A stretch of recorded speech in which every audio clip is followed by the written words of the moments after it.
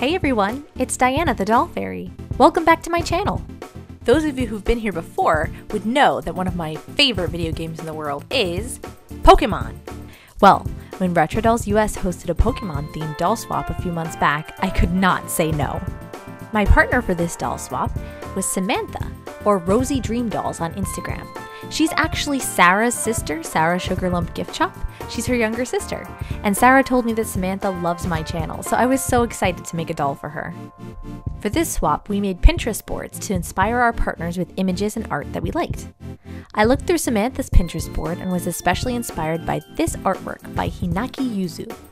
She looks as if someone transformed an Umbreon into an anime schoolgirl.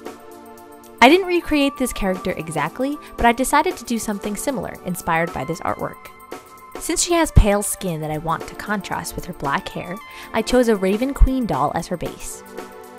After removing her face with acetone nail polish remover, and her hair with the aid of boiling water and jewelry pliers, I'm going to start with the reroot. Her head is already painted a dark color, so I didn't have to redo that. That was convenient. For our Umbreon Schoolgirl, I'm using this lustrous black monofiber hair from RetrodollsUS called Oil Spill Monofiber. It actually has a kind of deep midnight blue tone, especially when you hold it in the light, which is really cool, and I think it suits Umbreon well. It feels sort of magical or something. Her hair isn't going to be crazy long, so I'm snipping these hanks in half before rooting strands of it into the head using my re-rooting tool made from the handle of an X-Acto knife. As I've said before about rerouting, it takes a long time because there are so many plugs, but it's straightforward and kind of relaxing. The hair is a little bit messy, but I made so much more of a mess the times that I made wigs. I like to start with the hairline and then end with the part. It seems I forgot to film that part, but I basically just do 2 lines of plugs and crisscross them in opposite directions for full coverage on the top part of the head.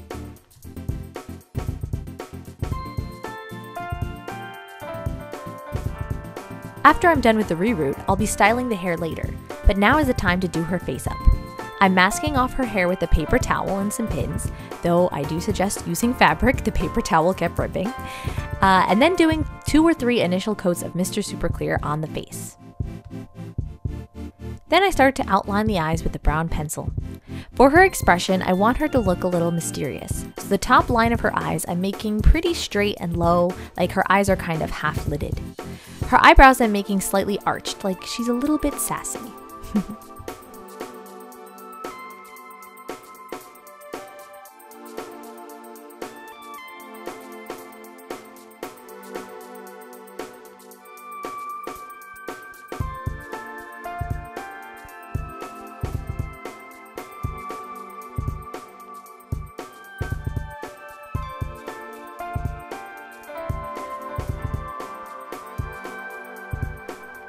At first I had a little trouble with the eyes looking a little bit derpy, so I had to adjust back and forth until it looked right. I also went ahead and started on the eyelashes right away. I'm doing this all in brown, and then later I'm going to go over it in black.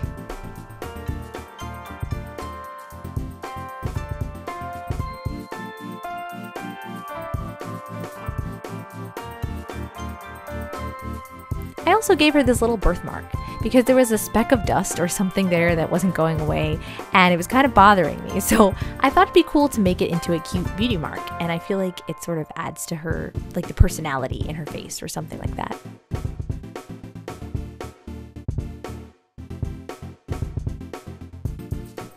After I'm satisfied with the outline of her facial features, I'm going to do some blushing on her face with soft pastels. I like to scratch them onto some paper to make a little pile of dust to work with, and then I can mix the colors and stuff like that if I want to.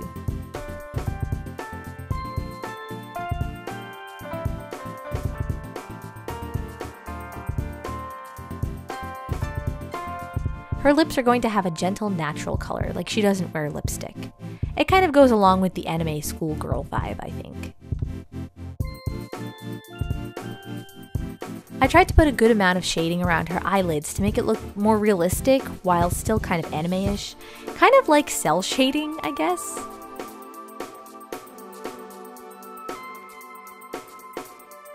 I'm pretty sure I sealed the face again here, and then I go on to the next layer.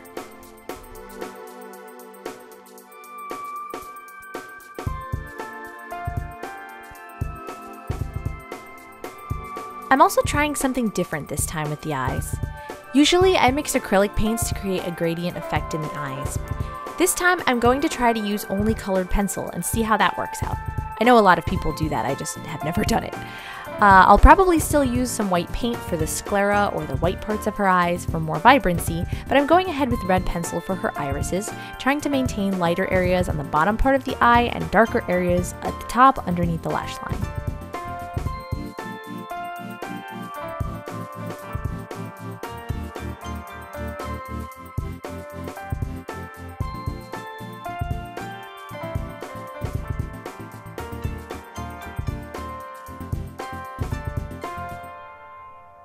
I color in the pupils with black, and then start outlining the lashes, eyebrows, and eyelids all with black pencil as well.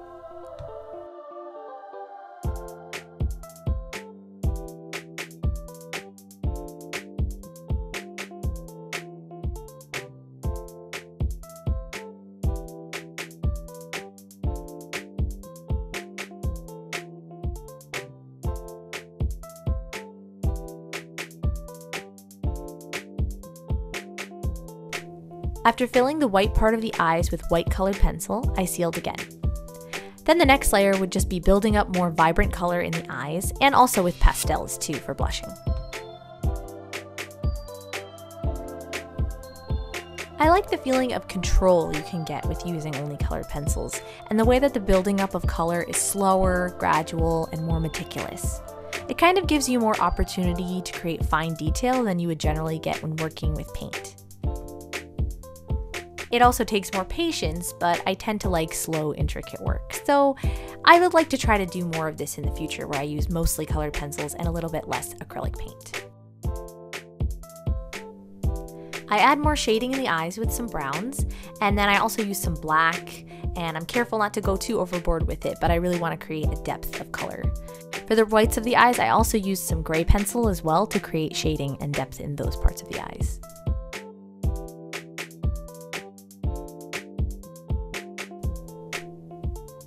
Here I'm adding some more pastels.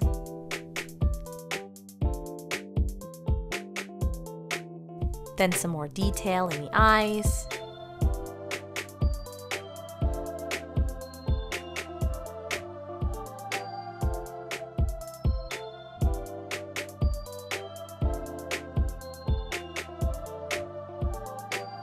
And finally, the highlights in the eyes.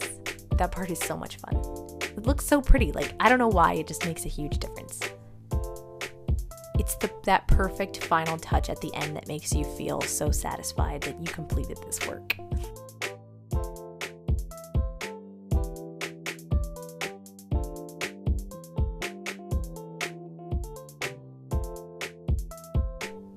Okay, so now that her face is done, let's get going on her outfit. I have a standard basic hoodie pattern that I created a while ago, and I've been using it for whenever I create a different Pokemon hoodie. I just keep adjusting it depending on what details I want or what Pokemon I want it to represent. So I'm going to be using that pattern with this black knit fabric to create a comfy Umbreon hoodie for this girl to wear with a cute short pleated skirt. She's also going to have long black socks. After cutting out all the pieces and hemming and adding cuffs to some of them, I start sewing them together. I'm still doing it all by hand, still haven't gotten around to practicing much on the sewing machine, but hey, it still works, just slower. After I attach the tops of all the pieces, I then sew along the sleeves and the sides of the hoodie to close it up. Once the main construction of the hoodie is finished, it's on to the details that will transform this from a standard black hoodie into an Umbreon hoodie. Umbreon is going to need its signature yellow circle on the forehead, and I'm also going to put these yellow circles on the elbows of the sleeves. So we're going to put that on the front part of the hood. I'm gluing this piece of yellow fabric together carefully to form the circle shape that I want, sort of like hemming it with the glue. However, even though I was careful about it, I just don't like the way it turned out. So I decided to use yellow felt instead, which won't need to be hemmed. So I can just cut it into the perfect shape. I made 2 more to put on the sleeves as well, and then I stitched them on with some matching yellow thread. For the ears, I made a little pattern for the whole ear and also a pattern for the little yellow stripe piece. I think I used glue to attach the stripe part, and then I sewed the ears together and stuffed them with some fluff.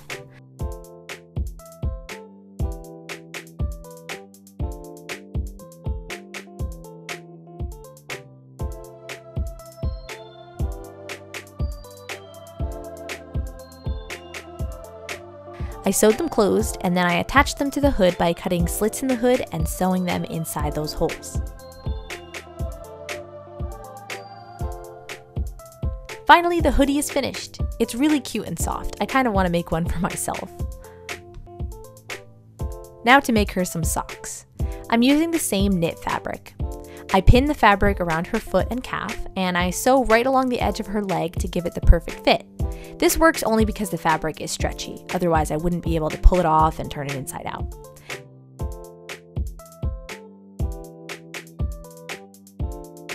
Then I hem the top edge. I don't know why I didn't do that first actually, but then I trim the excess, turn it inside out, and I have some cute little socks.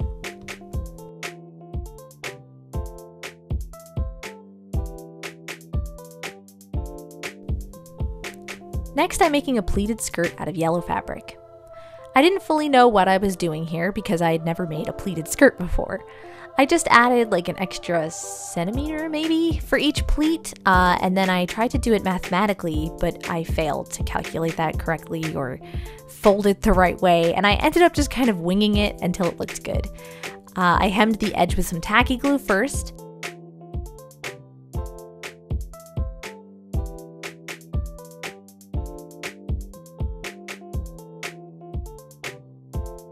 I did the best that I could with the pleats, and I pinned them in place before hand sewing.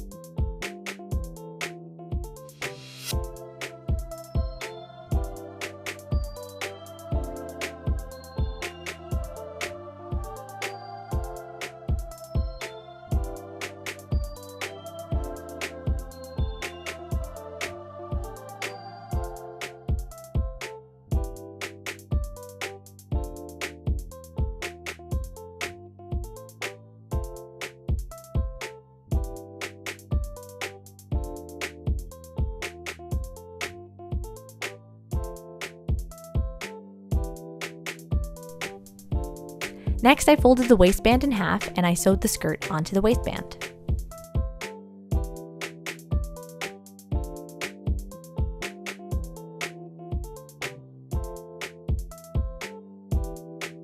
It's not quite perfect, but I still think it looks really cute, especially with those socks. For her shoes, I had these loafer style shoes, which actually came on Alistair Wonderland. So they're meant for boy dolls, but they actually fit really well with the added bulk of the socks on her feet. I like them a lot because they're actual loafers like you'd see an anime schoolgirl wear with those long socks. I tried out a couple of other options, but none of them went with the aesthetic that I wanted for this doll, so I painted the loafers black and then I glazed them with Liquitex matte varnish. Okay, now let's style her hair and reunite her with her body. First, I'm boil washing her hair by simply pouring hot water over her hair in the sink. It got pretty misshapen in the paper towel, plus monofiber tends to stick out away from the head. I'm going to comb the hair, as you can see me doing kind of awkwardly here, and comb some to the front because I'm going to trim it so that she has bangs or fringe in the front. By the way, the shower gel bottle is just to weigh down the doll stand so it doesn't fall over, because if it's not weighed down, it's just gonna fall right over when you pour the water on it.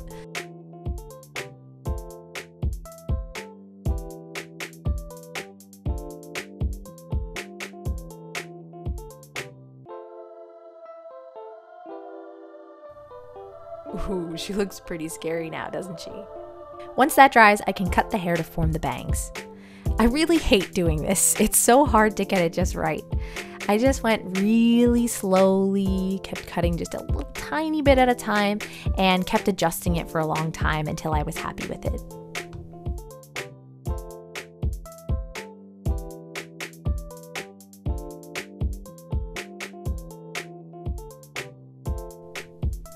And I think we're just about done. Okay, Raven, ready to transform? Don't worry, magic doesn't hurt, it just tickles a little. Here we go! Aw, hi Umbreon, aren't you a cutie?